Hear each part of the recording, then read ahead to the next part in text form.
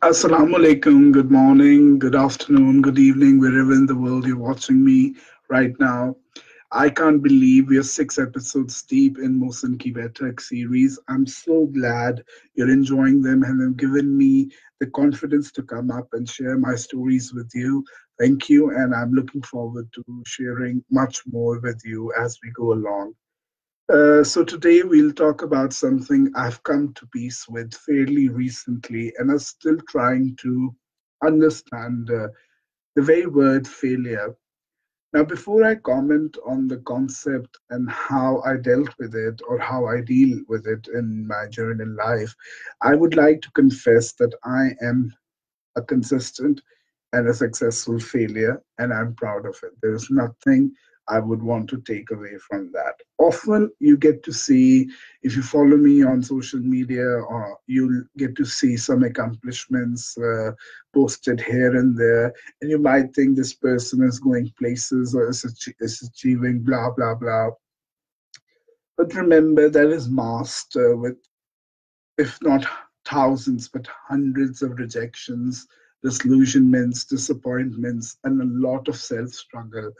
So, and I'm sure everyone goes through that. And we just like to put out there what we want people to appreciate on, and we hide the things which we are not very proud of or not very confident on. So we all have our different struggles. So as an individual, I have a lot of struggles as well, but that might not be exhibited on my personality through social media or elsewhere.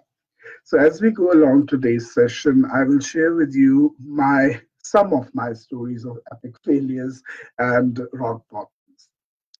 Also, I could have named this session anything, I could, not anything really, but I could have, I wanted to name it success first. But I think success is an overrated term.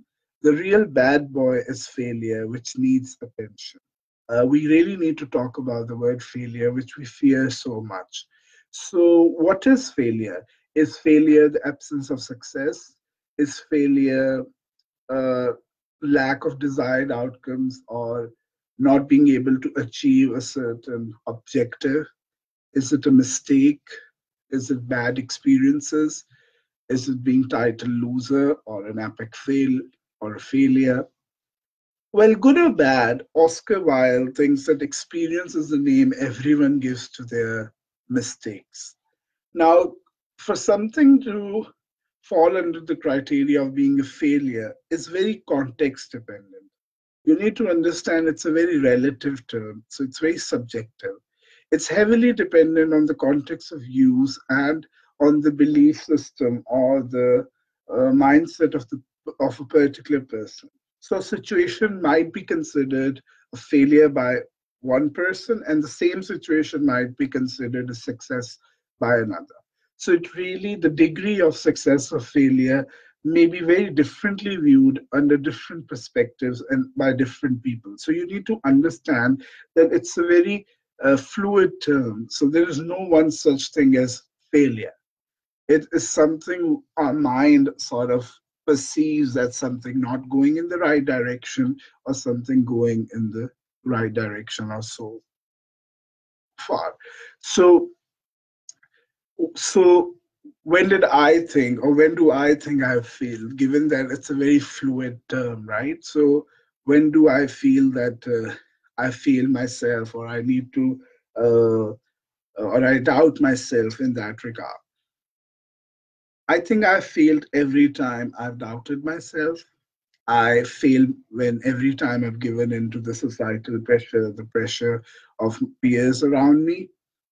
I have hit rock bottom every time I feared others, feared making others happy at the expense of my own happiness and my own uh, willingness to a certain change or just being myself. And the only, but every time I have been hit to that rock bottom, I am sure I know that the only way, and that is the only way to go from that rock bottom is up, right? You can't go further down. So that is something that induces self courage to move on and go on. So remember, life is a long journey. People always say life is a very short journey, and of course, in a more depending on your religious views, you know how long this journey is, and then there might be an eternal journey waiting for you at the other end of this journey. But I also think this particular life journey is difficult. It's full of highs and a lot of rock bottoms. What you need to do is you just need to keep moving and you need to manage your course just like a good sailor would, not being afraid to lose the sight of the shoreline and just keep moving in that sea in a direction which will, wherever it takes you, right? But having a perspective and having a vision where you really want to go. I think you cannot fully live this life if you're not afraid of hitting rock bottoms. So Thomas Watson said that if you want to succeed, you want to double your failure rate, right? You need to fail more. And to fail more, you should be willing to take more risk and challenge yourself. I think this is something I've always said, and I really believe is nothing ever comes from comfort zones, or nothing ever great comes from comfort zones. So you need to push yourself in a direction where you challenge yourself, and there is more risk of failure because you're going in a new territory where that's unexplored, and you might want to uh, feel. Uh, you might want more people to be around you, or more some sort of assurance that all is going to be well, but you might not have that. But that is the real challenge and risk you're willing to take. I'll give you an example of how you might perceive it as a failure or success from my personal life. So one fine day, me and my twin brother had an idea for a big shot school in Pakistan. We printed a few papers. We sit in the car and we go to the school's head office in Pakistan. We are told at the reception to wait and wait and wait. We waited for 8 long hours. This was a test of ego, patience, respect, dignity, everything we could think of. They just wanted us to leave, but we did not. At the turn of it, after the turn of waiting for so long, there was an opportunity hidden, which might not have exhibited to two 16-year-old boys if they would have gotten up and left disillusioned or disappointed. So you see, my very perception of failure in that moment really could have made it an epic fail, or at the end of it was an opportunity waiting. If we would have given up at that moment, it was failure. And since we did not, it was success for us. And once we got the opportunity, let me tell you what I did. On the very first day of work, I took a marker and wrote my name on the glass window. Like literally, as I entered the room, I was so obsessed with what what was offered to me that I wrote immediately without having, you have nameplates outside your room and stuff. We was a 16 years old interns or people working here and there, and people didn't take us seriously. So I was so obsessed with my work. I went on and wrote my name on that window pane.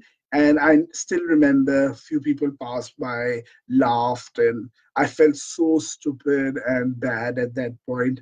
But today, when I look back at that moment, I have nothing to regret because I now understand why did I uh, perform that action, or why did I act that way. I think that was when I really felt it was that real quest for that moment. How I waited for hours in that lobby for being given that opportunity. When I got it, I clinched on it. And I was so proud of myself and my um abilities, really, that I just wanted to make sure of it and clinch to that success. So it's a very relative term, it's very fluid. It might seem failure at that moment, but in the long run, it's making you who you are. Today, if I go through rejections, disillusionments, disappointments, I still keep my head high because I know somewhere it's the same 16-year-old boy who will not give up on. himself, not others, but yourself. Don't give up on yourself. Just keep going. And since then, countless of examples and stories in the life, and so much so, I have concluded one thing is for sure: there are no secrets. There is no, as if you've seen Kung Fu Panda, you would know there is no secret ingredient. The secret ingredient is you yourself. Yes, a little luck and a little prayer from your family or your loved ones, but a lot of hard work. And as I may say, a lot of smart work, preparation, and willingness to fail. You know, you need to be willing to fail. Only then you would be able to achieve uh, what you really want to achieve. Churchill, Winston Churchill once said, success is not final, failure is not fatal. It is the courage to continue that counts. Don't lose that courage. Don't lose that uh, willingness to change and not be apprehensive of change in your life and around you. So, going back to what I said earlier, it's a process of highs and lows. It's not something final. If I've hit rock bottom now, there is a path beyond it. There is going back up. But then if I'm already at the top, do you think I'll always stay at the top? I don't think so, because the space at the above is always empty. There's always someone that can come above you. So you need to be courageous and you need to be willing to fail so badly that it shouldn't hurt you, but it has to come up with a great deal of preparation. Now, how can you prepare yourself? You need to be self motivated. You need to have the willingness and the ability to stand in the center of your own peace and motivation, even when life is throwing a lot of storms at you. So, you need to be self motivated and driven. You need to be courageous from within. Apart from that, you could be well prepared through your knowledge. You could be well prepared through your bad experiences or good experiences, learning from your mistakes, learning from the mistakes of others, and not repeating those failures which might have led you to that one rock bottom. But having said that, that doesn't mean that you need to give up if you're going through the same cycle again and again. We all have the ability to be given another chance to relive life in the way we want to live it in the first place. So don't give up on yourself that easily. Be confident and be ready to be a personal professional failure. And then you'll see that you'll have this surge of energy that nobody uh, could offer elsewise to you. So that's that's one of the stories I could share. Another story, if I were to share, of my personal failure, if I very recently, uh, so I applied to one of the fellowships at a prestigious university in the UK, and I realized there was something different this time when I was applying. I wasn't afraid. I didn't have that sense of clinging to it, just like I had when I was a 16-year-old boy. I had grown up and I had matured up as a person and realized that my center of reality, of my individual strengths, would still stay there. This is an added advantage. If this happens, well and good. If it doesn't, nothing is going to hurt my center of gravity. So this is something you need to understand, and I think it's a journey and it's a process, and we all are at different stages of this process.